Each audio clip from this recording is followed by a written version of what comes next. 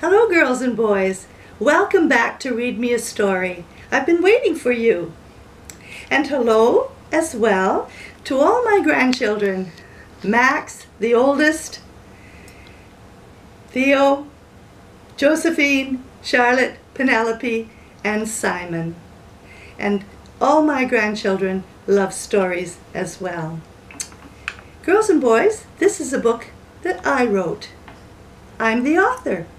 It's called Tips and Tidbits for Parents and Teachers. This is for your moms and dads to read. And they can get it from AmazonBooks.com. It will tell them all the things that I learned in my 50 years of teaching in the classroom. And it will help them to help you at home. Just like a recipe book. Recipes tried and true. So they don't have to reinvent the wheel. All right. So now, girls and boys, today is a special day because I'm going to read you the most famous, the most popular fairy tale of all.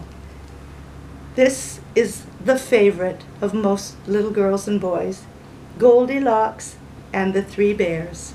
All right, I hope you enjoy it. Here we go. And I'm reading from a book called First Readers, which means that if you are in grade 1, you should be able to read this as well. So maybe you can follow along with me and you can have a read as well. Are you ready? Oh, there's Goldilocks. We know what's going to happen to her. Here we go.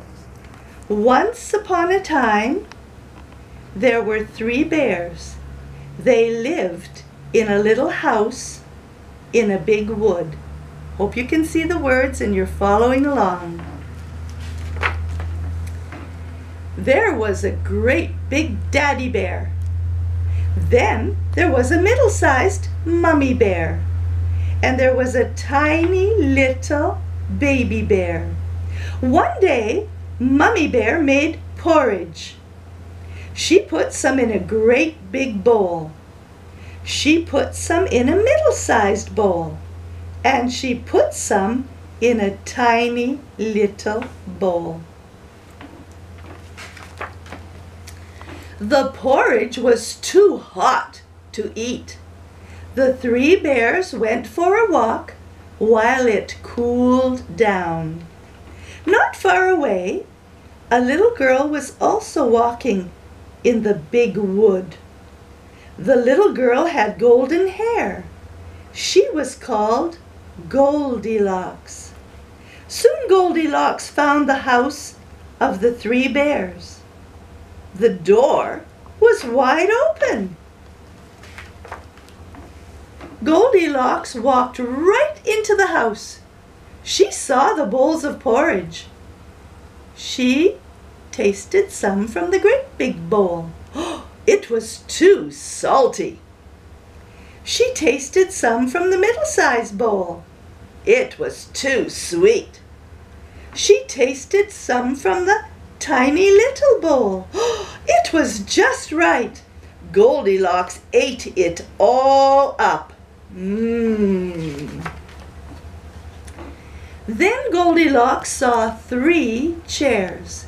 She sat in the great big chair. It was too high. She sat in the middle-sized chair. It was too low. She sat in the tiny little chair. It was just right. Crack! Oh no! It wasn't.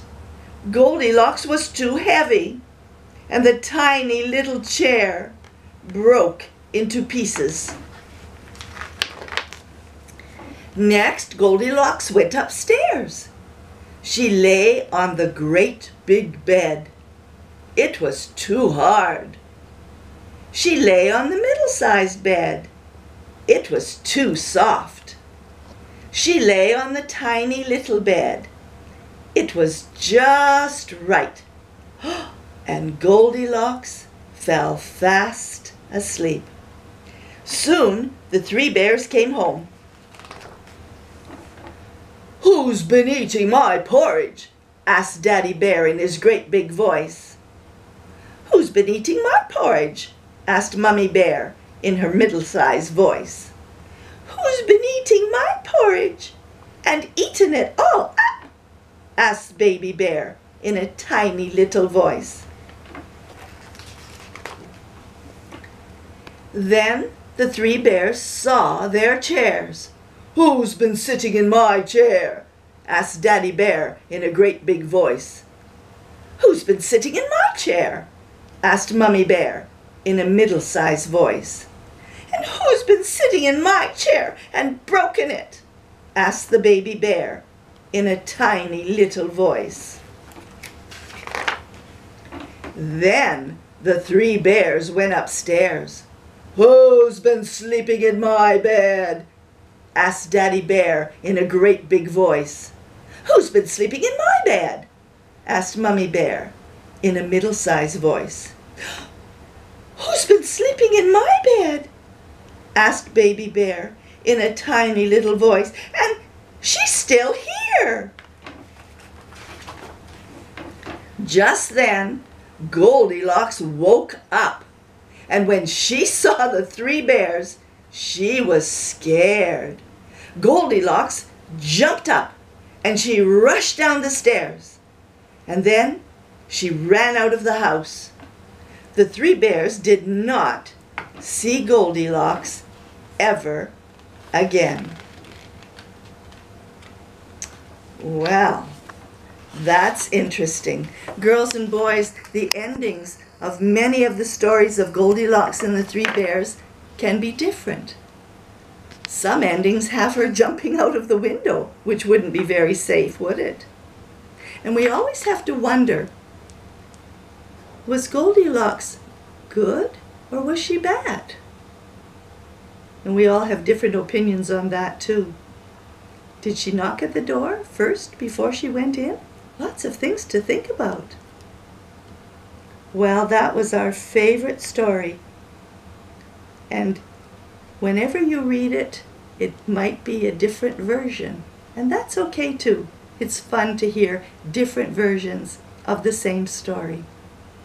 Well, girls and boys, I'm glad you joined me today, and I hope you'll come back again for Read Me a Story. Bye-bye.